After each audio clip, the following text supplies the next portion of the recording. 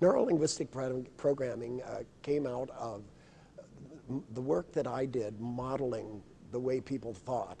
What we did is so unique. What I started looking at was the natural process by which people make mental changes. We looked at the neurological configurations, we looked at the linguistic structures that are hardwired in the mind, and found out about how people learn. And so that people could be able, just like you program a computer, to program yourself to be able to do things. The subject name means skill, which means knowing how to know in the fullest sense of the word. Ology, which is study of. So it is actually study of knowingness. That is what the word itself means. What I started looking at was the natural process by which people make mental changes. We looked at the neurological configurations, we looked at the linguistic structures that are hardwired in the mind, and found out about how people learn. And so that people could be able, just like you program a computer, to program yourself to be able to do things. Well, we in Scientology are not, you see, all past attempts have been to bring man up to somebody's standard of what's normal.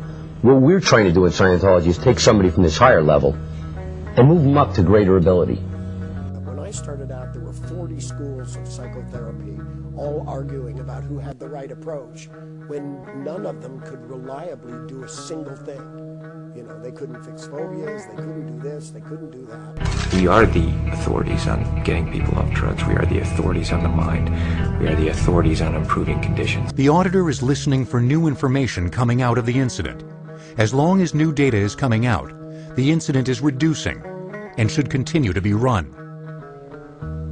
Oh yeah, an ambulance drives by outside and the guy, one of the guys goes up to close the window, and I remember thinking to myself, I'm so tired.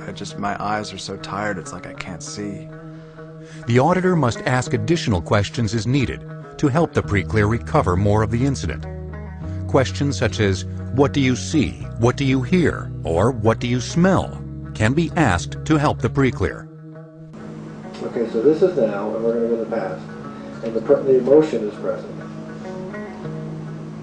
It's okay.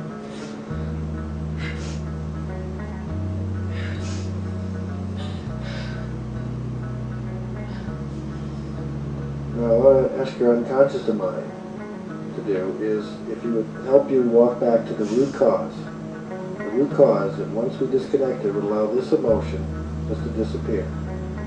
Let me give you an example. It's better if I take that because it is such a broad-ranging subject covering so many different areas. The subject of communication. This is something that major breakthroughs exist in Scientology. Being able to communicate in the world around you, and I think everybody would agree that this is an important subject. Well, there's an actual formula for communication which can be understood. You can drill on this formula of communication and learn to drill. With quantum NLP. It is becoming common knowledge right now that we are creating our reality. We are in charge of our universe, the things that come into our life on an everyday level, on an everyday basis. We are totally in charge. We are creating our life. Now the big question is, how do we do it? That is where NLP comes in and offers many wonderful resources and processes in helping us to attract, to create wonderful things into our life on a consistent basis. It happens through being very specific in asking the universe for what it is we want. If you want a new car, say the brand you want, the year you want it to be, how many miles it has, anything that you can think of, specify it exactly. Last year, I actually made myself a treasure map, which is a way of out-picturing your internal wishes into an outside form. And I wrote on there the exact car I wanted, with the color, the mark, the model, everything. Later, half a year later, I bought that car. And I was so amazed when I looked back at my treasure map to see that it was exactly to the specifications what I had written down. So be precise, be specific, know what you want. Book, Dianetics, talks about the mind. And the subject of the mind, well, you have a mind. And I did this with you before, but anybody can see what their mind is. Their mind is composed of pictures. You can close your eyes, look at a cat, And you'll see a cat, and those pictures you're seeing are your mind. Keep it external, disassociated. When you're ready to switch it, you say, now, when I say go, when I say 3, fast. Got it? One thing I've learned over the years is the unconscious mind, human unconscious mind, is brilliant. Every human being is a genius, whether they like it or not. Be grateful for what you have. Right now, think about at least 5 things in your life that you can be grateful for. And by being in that state, by having that awareness, you truly change your neurology, you change your cellular level. Your molecules are vibrating differently right now.